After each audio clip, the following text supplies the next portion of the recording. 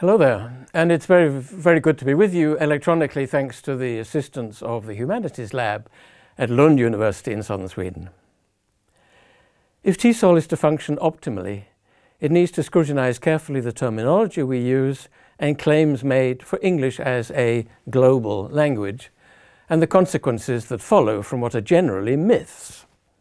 Myth 1, international schools and universities. International schools are mushrooming in cities in many countries that do not qualify as English-speaking. There's a related growth of English medium universities in the Middle East, Asia and elsewhere.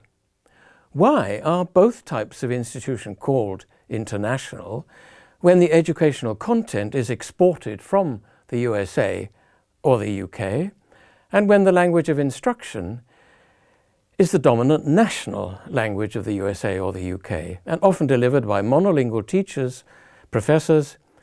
International, in my view, is a misnomer. The consequences are that this export business serves the interests of an elite class nationally and internationally. Local languages are given little, if any, support. International schools prepare for entry to universities in the US and UK, and their product, the graduates, are effectively detached from local concerns and needs. Myth 2. English is a global need. English is marketed as though it is universally needed by the US state in Obama's English for All project and by the parastatal British Council. Its language policy advice, David Gradol's reports, led its executive director to insist that, for instance, in India, English should be used in every classroom, home and office. And I've written about this in references which Shelley Taylor has. The consequence of this is that the advocacy ignores the local ecology, culture and languages, but provides a boost for the British and US economies and international influence. The myth is a diversion from the real needs of the world's underprivileged. Myth 3. British English is necessary for development. The aid or development business was denounced by Ivan Illich half a century ago in relation to US activity throughout the Americas. But English is still marketed as a necessity for economic and social development by the British Council, an organisation which advises governments worldwide on education in general and English learning in particular. The presumptuous assumption is that the UK has the solution to local needs. The consequence is that the underdevelopment of the colonial era continues in the neo-colonial age that structurally favours the global north at the expense of the global south, the majority world. Myth 4. Anglo-American textbooks are universally appropriate.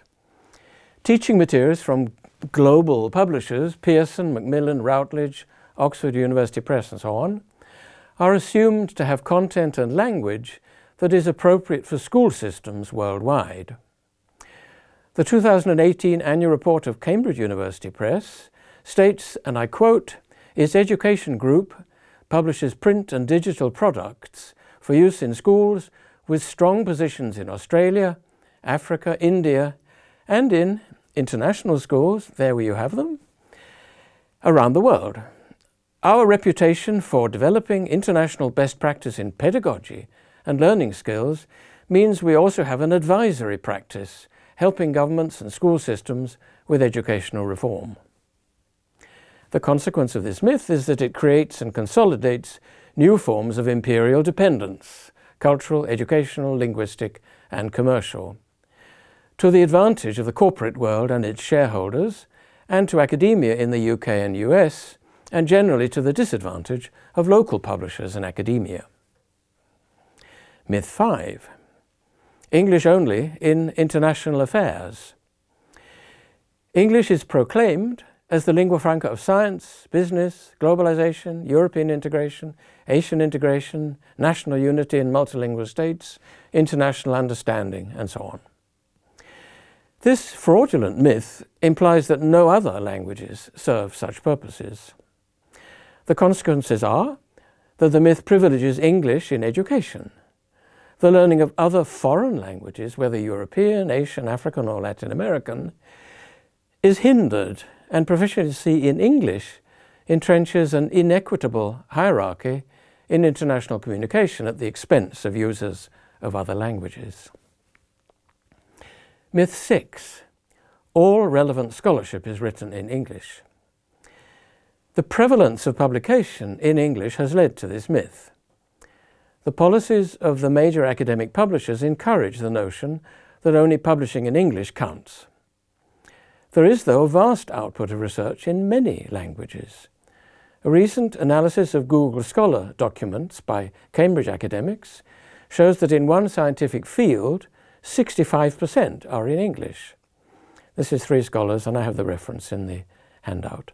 In most areas of scholarship, including language education and language policy, other languages are also used. The consequence, then, is that knowledge generated in other languages is marginalized, which is also to the detriment of scholarship by monolingual English-using scientists.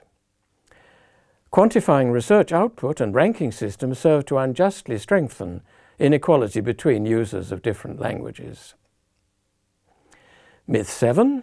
Global language tests are objective and valid worldwide. The main testing instruments that emanate from the USA, TOEFL, and the UK-Australia, IELTS, are projected as culturally neutral and universally appropriate, a scientifically and morally dubious claim. The consequence is that testing is big business, but there are limitations. And I quote from a scholar called Buck, "Most testers have a feeling that their tests are not sufficiently accurate. There's a fundamental conflict between the needs of good assessment practice on the one hand and sound financial management and good business practice on the other." And I've reviewed the anthology in question. This raises ethical problems for TESOL. My final myth 8, the internationalization of TESOL and English language teaching is apolitical. When a national professional association becomes international, as TESOL did a couple of years ago, the myth is that our professionalism is globally relevant and divorced from educational, cultural and linguistic imperialism. Whether activities are or are not imperialist needs to be analysed in any context, empirically verified. One instance, though, is that the British ELT Journal, which, and I quote, is about the ways in which English is taught and learnt around the world, it has a 7-person advisory board with 3 academics, 2 from publishing, Oxford University Press, and 1 is a British Council officer, and the other from a British Professional Association, IATEFL. Whatever their personal qualities, and I don't doubt them, this board is a cocktail of academic, commercial and political interests. Is this compatible with academic freedom? I'll draw some brief conclusions with the help of other scholars. All 8 myths seem to be alive and kicking despite some awareness of their invalidity. Ahmad Babu, originally from Pakistan, there's a need for an overhaul of key assumptions made in the applied linguistics and TESOL literature. Ruani Tupaz from the Philippines, now in Singapore, an exclusive focus on English medium education fails unless it's integrated within local multilingual realities. Mary Shepherd Wong, IC Lee and Andy Goh in Hong Kong, a monolingual approach to trilingual education that's needed in Hong Kong, Cantonese, Mandarin and English, is inappropriate because monolingual native speakers are limited linguistically, pedagogically and professionally. John Knagg, or Knagg, when senior advisor to the British Council, native English-speaking teachers should be increasingly multilingual, multicultural and expert. However, the book in which this comment appears reveals that such people, native English-speaking teachers, generally lack these qualifications. Why are they still active worldwide? Knagg provides a model of all this by saying, in answer to my question, that what he's involved in is installing an appropriate linguistic model of British English for a global ELT profession, which has the goal of promoting British interests worldwide. It is more than likely that US language promotion worldwide has comparable goals. Is that what the globalization of English is all about? Do we wish to believe in these myths? Are the consequences ethically and professionally acceptable? And with these questions, I'll thank you for listening. Goodbye.